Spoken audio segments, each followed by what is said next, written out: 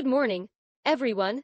Today, we're going to explore a fascinating aspect of behavioral psychology: conditioned motivating operations, or CMOs. These concepts might sound complex, but they're incredibly relevant to understanding our own behaviors and those around us. Let's dive in and demystify CMOs together. First off, what exactly are CMOs? In simple terms, they're factors that change how much we like or want something. But here's the catch: CMOs operate based on our learning and experiences. Unlike our basic needs that are instinctual, like hunger or thirst, CMOs develop as we interact with the world around us. So, how do CMOs work? They're rooted in our learning history.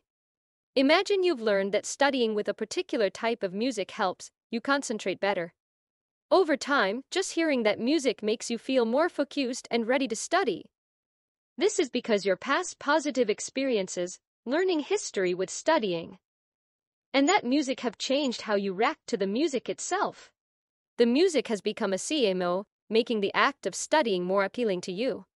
Changing desires: CMOs can make us want things more or less at different times, depending on our past experiences. For example, if you've had fun playing a new video game with friends, you might start wanting to play more often when you're reminded of those good times. Influencing behavior: because CMOs can make us want things more or less, they also change how often we do certain things. If a student learns that they get to play a game after completing their homework, the homework might suddenly seem less daunting. The prospect of playing the game, shaped by positive past experiences, motivates the student to do their homework more diligently or quickly than they might otherwise. Now, let's contrast CMOs with UMOs. Unlike UMOs, which are about basic needs like hunger or thirst, that don't require learning to influence our behavior, CMOs rely entirely on our experiences. For example, hunger automatically makes food more appealing without us needing to learn that connection. In contrast, a CMO might make a specific type of food more appealing because we've learned it's associated with good times or rewards. CMOs come in three main flavors: CMO-S, or surrogate, which gets its motivating power from being paired with another motivator; CMO-R, or reflexive, which is about avoiding bad outcomes or losing good ones; and CMO-T, or transitive, which makes us see something as valuable because it helps us get what we want. First of all, CMO-S is like a stand-in for another motivating operation. It gets its power from being paired with another MO and then starts to work just like that original MO. Here is example. Imagine you always drink a particular brand of soda with your pizza. Just seeing an ad for that soda can make you crave pizza because you've associated the two together. The soda ad CMO-S now has the power to make you want pizza, just like the smell of pizza would. Next, a CMO-R relates to situations that signal something bad might happen, or something good might end, making us want to avoid the bad thing or keep the good thing going. Example: think about hearing your alarm clock in the morning. The sound CMO-R signals you need to get up to avoid being late. The relief you feel turning it off is reinforcing because you've avoided the negative outcome, being late. Lastly, a CMO-T makes something more valuable because it's needed to get something else we want. It's like needing a key to open a treasure chest. Easy example: if you're putting together a model airplane and realize you're missing a crucial piece, that piece becomes incredibly important: CMO-T. Its value increases because you need it to finish the model, something you're motivated to do. Let's look at a CMO-T example. In a classroom setting, if a teacher holds back a necessary piece of a puzzle that a student is working on, the missing piece becomes much more valuable. This situation, withholding the piece, acts as a CMO-T, making the student more likely to ask for it. This technique helps in teaching students to communicate their needs. What about CMO-R? If a therapist wants to decrease a child's undesirable behavior, they might introduce a signal CMO-R that precedes a timeout for that behavior. The child learns to associate the signal with the upcoming timeout and is motivated to avoid the behavior that leads to the timeout. For a CMO-S example, If someone has had positive social interactions at a coffee shop, just seeing a picture of that coffee shop can evoke feelings of happiness and the desire to visit CMO-S, even if they're not physically there. This is because the coffee shop image has been paired with positive social experiences. Let's practice with some mock exams. Mock exam 1. After weeks of studying in the library where it's always quiet, Mia starts to feel more focused and ready to study as soon as she enters the library, even before she opens her books. Which one is correct? 1. The library's quietness acts as a CMO-T, making studying more valuable. 2. The library environment serves as a CMO-S, having acquired the value of quiet study sessions. 3. Entering the library is an SD, signaling that focused study behavior will be reinforced. 4. The library's quietness is a UMO, inherently reinforcing the study behavior.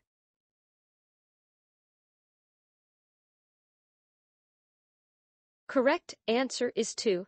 The library environment serves as a CMO-S, having acquired the value of quiet study sessions. Let me explain.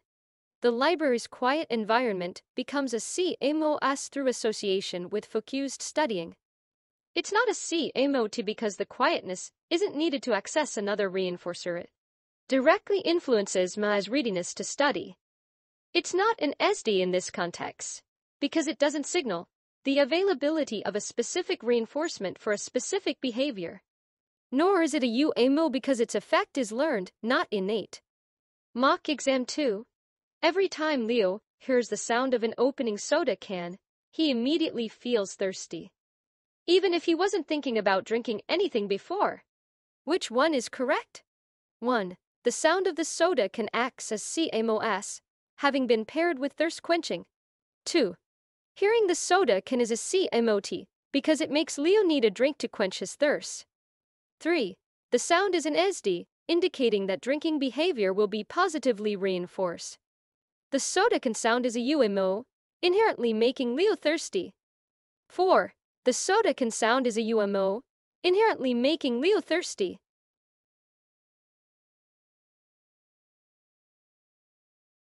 Correct answer is 1. The sound of the soda can act as a CMO-S, having been paired with thirst quenching. Let me explain. The sound of the soda can become a CMO-S through its association with drinking and satisfying thirst. Not because it inherently makes Leo thirsty, ruling out UMO, or because it signals that drinking is now available, which would be an SD. It's not a CMO-T because the sound doesn't make something else valuable as a means to an end. Mock exam 3. Julie feels anxious whenever she sees dark clouds, as it reminds her of the need to carry an umbrella to avoid getting wet, something she dislikes. Which one is correct? 1. Dark clouds are a CMO-R, signaling a worsening condition, getting wet without an umbrella. 2. The sight of dark clouds is an SD, indicating that carrying an umbrella will be reinforced. 3. Dark clouds serve as a CMO-T, making the carrying of an umbrella more valuable. 4. Seeing dark clouds is a CMO-S due to their pairing with rain.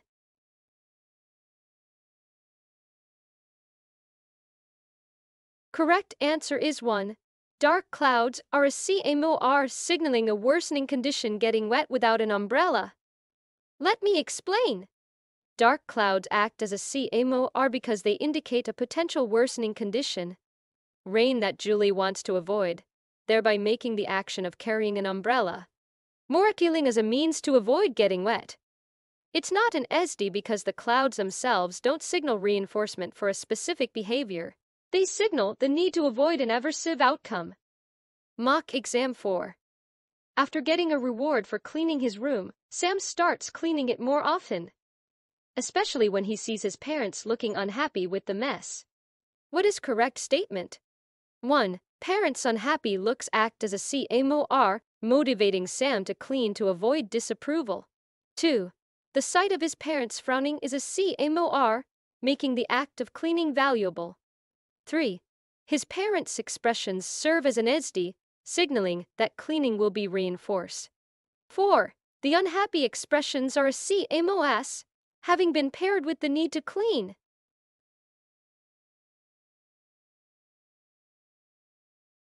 Correct answer is 1.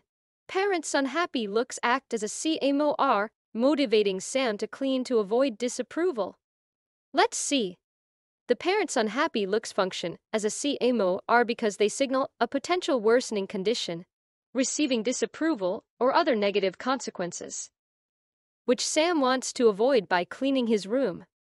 It's not a CMO-T since the looks don't make another action valuable as a means to an end. Nor are they an SD in this scenario, because they don't signal the immediate availability of reinforcement for a specific behavior. Mock exam 5. Every time Dana finishes a difficult workout, she rewards herself with a smoothie, making her look forward to her workouts even on days she feels less motivated. Which one is correct statement? 1. The reward of a smoothie acts as a CMO-T, making the workout itself more valuable. 2. Looking forward to the workout is a CMO-S due to its association with the smoothie. 3. Finishing the workout serves as an SD, signaling that smoothie reinforcement is available. 4. The anticipation of the smoothie is a UMO, inherently reinforcing the workout behavior.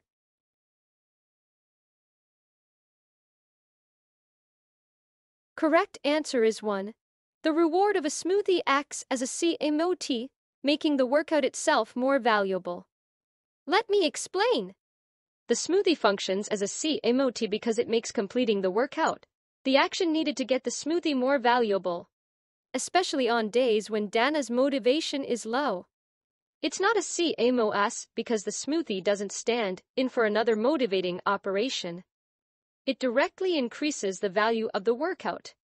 It's not an SD in this context, because the workout completion itself doesn't signal the availability of reinforcement. It's the condition under which Dana allows herself the smoothie.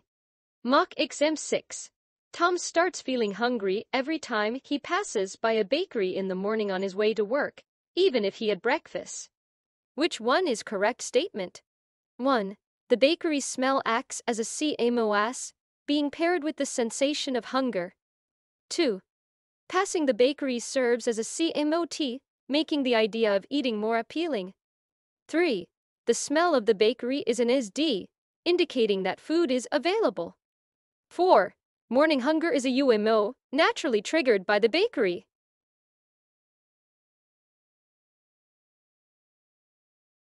Correct answer is 1. The bakery's smell acts as a CMO-S, being paired with the sensation of hunger.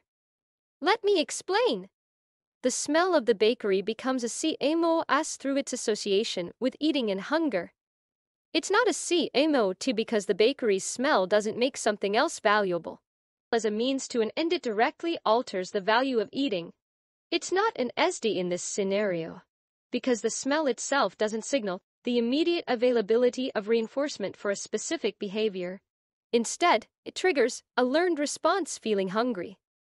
UMO is incorrect because the hunger Tom feels is not a natural, unlearned response to the bakery's smell but rather a conditioned response.